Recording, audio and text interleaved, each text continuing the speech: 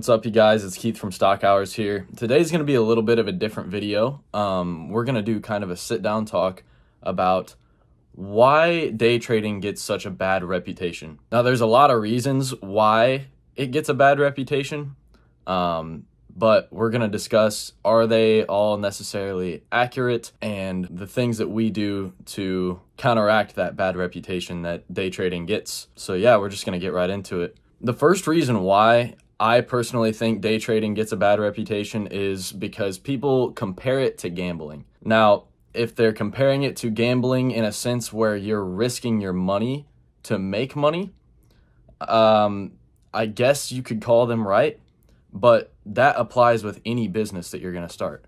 Obviously, you're going to be risking money in order to make money. The difference is gambling, you have no idea what's going to happen. You still don't have an exact idea of what's going to happen in a trade, but you can manage your risk, as opposed to you put in this money. If you win, you double it. If you lose it all. That's not the case with trading. You can manage risk by keeping your stops at, say, 10% or 5%. So say you're playing with $1,000 position sizes. You can keep it at a $100 loss, a $50 loss. Whereas gambling, if you're going in to play blackjack with $1,000, if you win, you'll get $1,000 back.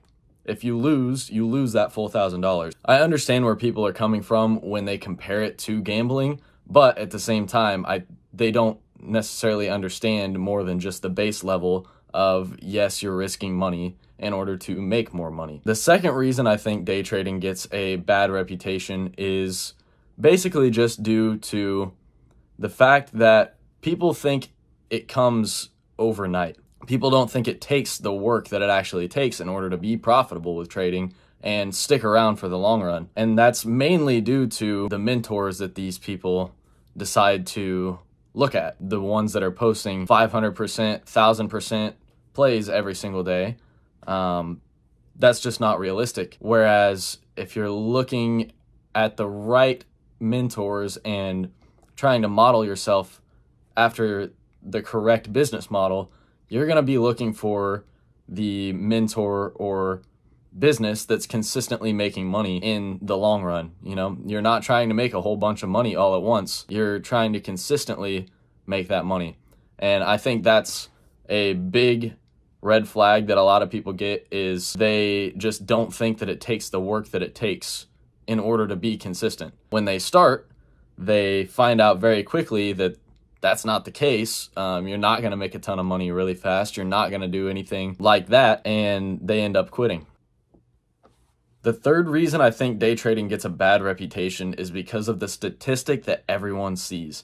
Everybody sees that 90% of traders fail, which, yes, that is true. But what do you count as a trader? Do you just count a trader as somebody who opened an account and started trading as a trader? Or do you count the people that put in years and years of work in order to get there? This is kind of piggybacking off of the last point, where people think it's going to come overnight. You are not a trader if you just started and you just opened your brokerage account and you just started taking your first couple of trades. That does not qualify you as a trader. In my eyes, you might be learning. You're in the learning phase as a trader. I have traded for quite a few years now, and a lot of those years I was in the learning phase. I wouldn't have necessarily qualified myself as a trader. I started in 8th grade, but I wasn't a trader in 8th grade. I was learning trading. So that's another misconception of that statistic there, is 90% of traders fail. Okay, well, what is a trader? Because all of the traders that I know that have been around for a long time, they are not failing. Those are traders. For example, everybody that runs and helps run Stock Hours, those are traders. We are traders. However, somebody that just opened their account and took one trade today and it was red, and then they shut their account down, well, I don't think that makes them a trader. But according to a statistic, did they trade something? Yes, they technically did. Did they lose? Yes, they technically did. Okay, well, there we go. Let's add that into the statistic. So That's another red flag that I think people see with trading.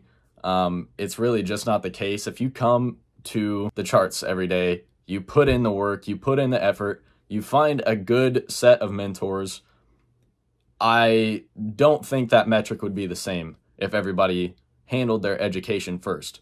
But everybody's just worried about making the money. The fourth reason I think trading gets a bad reputation is due to movies like The Wolf of Wall Street. Don't get me wrong, I love the movie, but that's all people know about stocks. Like, just to the average person, that's all they know about stocks. If you're day trading, it's got to be a pump and dump scheme. You're trading penny stocks. That's not the case.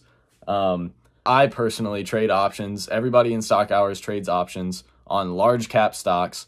No matter how much money this group had together, that we couldn't move these stocks if we wanted to. Plus, we trade options.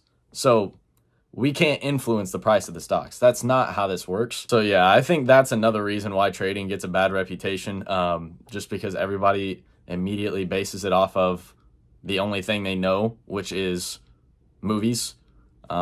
Movies like The Big Short, movies like Wolf of Wall Street. It's always something crazy. So that's all the majority of people know about it. Fifth and final reason why I think trading gets a bad reputation is people that don't respect trading as a job. It is a full-time job. If you have the skill and you've practiced, you've worked your way up to the point where you can trade full-time, it is a full-time job. You need to be able to put the right amount of time into it in order to really be your best.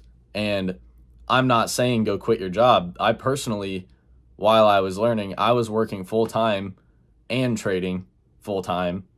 So I just had a super packed schedule. I had to sacrifice some sleep, but it's okay. We're here now. And I just don't think it gets respected as a full-time job just because you can work from wherever you want. So people just automatically assume, okay, well, you just want to be lazy and sit at home all day. No, really not. Pretty much any chance I get to, I'm out, I'm doing something, I'm in the gym, I'm working. If I'm home, I'm working. If I'm not home, it's usually at the gym, sometimes maybe going for a run, sometimes maybe out doing something else outside. But I think people just get the misconception that just because you want to trade, that means that you don't want to work. I think that's a very childish perception of trading. I think it's a very childish perception of any online job, because at the end of the day, if somebody works a desk job, what are they doing? They're sitting in a computer just like you are, except they have to get up and go to an office for that. That is a big misconception that I see about trading is, I don't know, you're trying to work as little as possible. If you're trading full-time, you're going to be working more. I promise you, you're going to be working more than you ever have. All right, I appreciate you guys watching this video. If you liked this sit down talk kind of video, drop a comment, let me know, and maybe we'll start doing more on here. But I appreciate you guys coming. Have a good rest of your week, and I hope you end the week green. Peace.